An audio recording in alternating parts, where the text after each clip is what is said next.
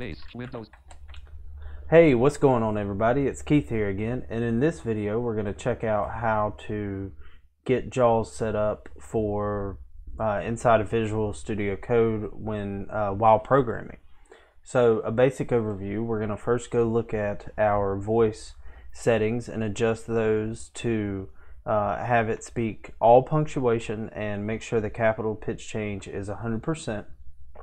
Then next, we're going to navigate over to Visual Studio Code, and from there we'll go into the JAWS Settings Center for that application, and we will take a look at typing echo, make sure it's both characters and words.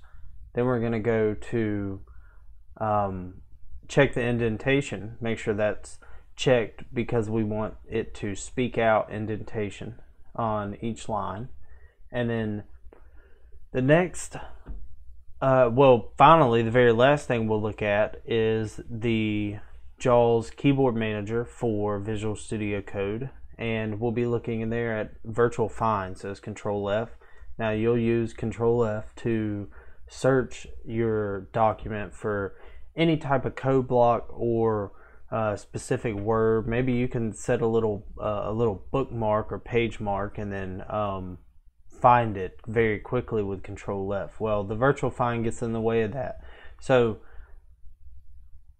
whenever we get there, we'll talk about the options you have. But before we get started into the video, if you're new here, please hit that subscribe button if you would like, and click the notification icon to get updates whenever I come out with new videos.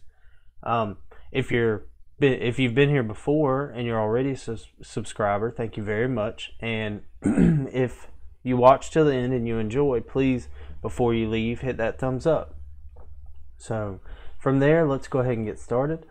Like I said, the first thing we're going to do is adjust our voice settings. So I'm going to go into JAWS options, and to do that I'm going to press my JAWS key and J, so insert J, and then I'm going to open up my options.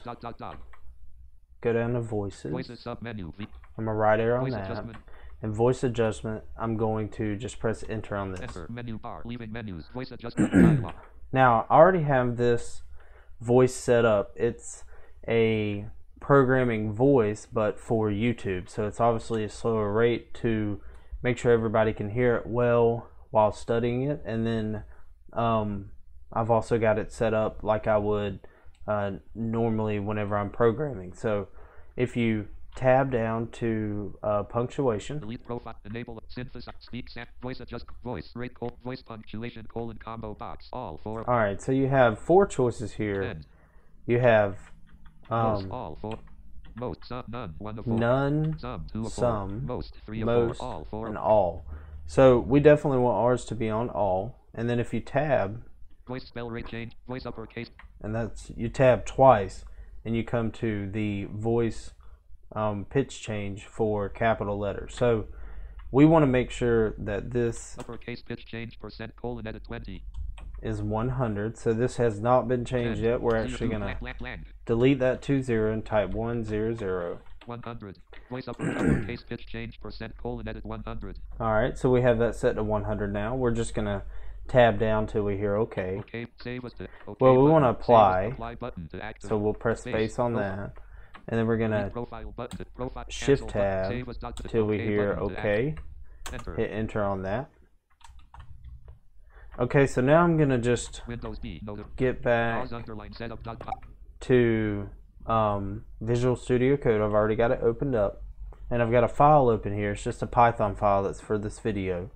And the next step is to open up Settings Center. So the first thing you want to do is hold down Insert or your JAWS key and press F2. Run JAWS Manager dialog list 1.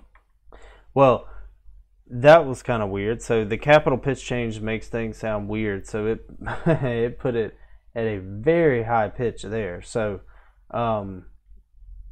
we might want to adjust that once we get into the code, and we'll see. So what you want to do in here is you want to get down, you want to press S twice to get to your settings center. So S for as in Sierra. S script, S settings.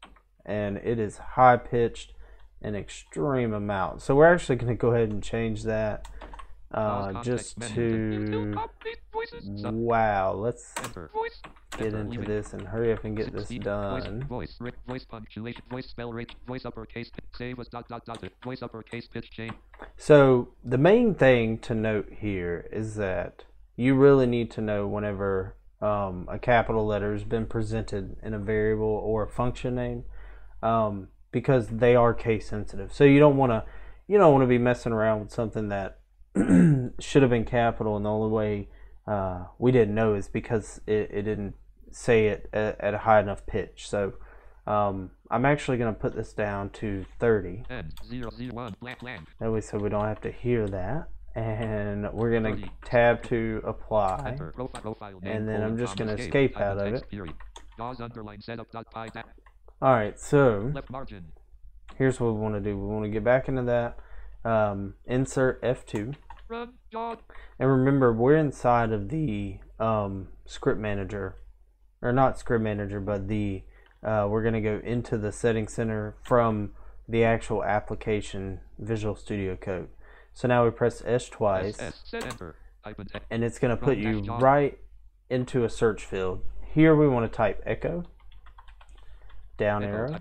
11 search results list box. Type in echo characters and words. Alright, so mine's already set on characters and words, but to cycle through this, you just press spacebar, and it will bring you around to the options that you have. Now you want to shift tab. After you set that, you want to shift tab back up to the search bar. Search box edit echo. Type in echo. We're going to delete that out, and you want to look for indent. So INDNT. We're going to down arrow. One search results list box. Say indented characters checked. General. So say indented characters. We want to make sure this is checked. Just toggle that with your space bar.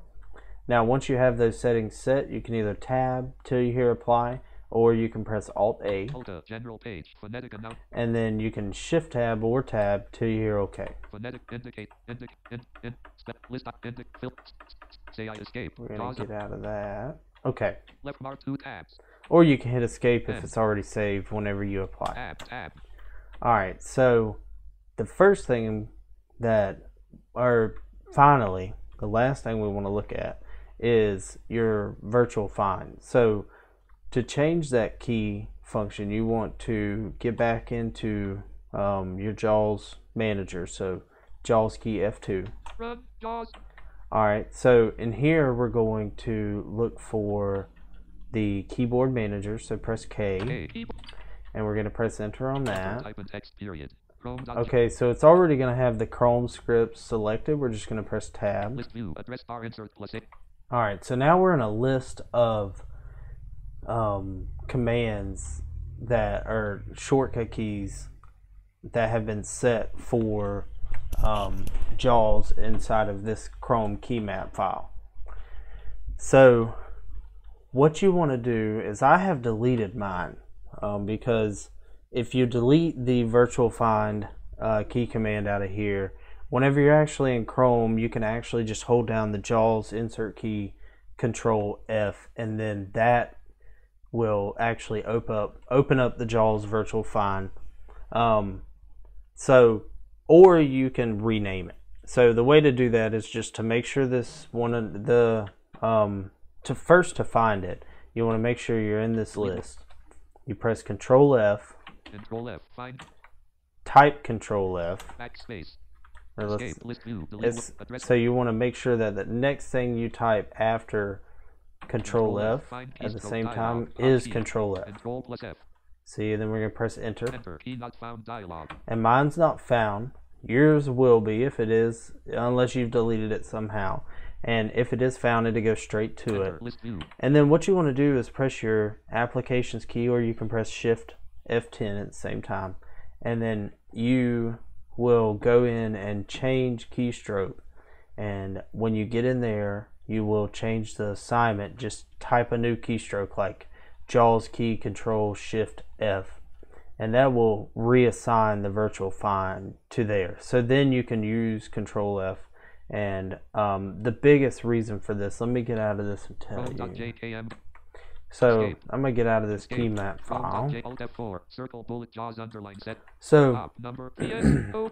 the biggest deal here with control find is if I've got 1,000 lines, like I said, you can place little place markers, comments, or sort, like whenever I'm writing HTML, you know, I have each section sectioned off, and then I have a navigation, a header, a main, and then, like I said, a section and a footer. So if I have 5 sections and I want to find the first one, I can do a Control F, type in less section, and then go to the top, and then cycle through them with F3, what it finds, and I can go to the second one. Now, when the virtual find comes up, it does not allow you to do that. It will actually search the entire document and treat it like a web page. So what I have here is a little bit of code just to show you an example why I change a few of them. So first we'll start with the both characters and words.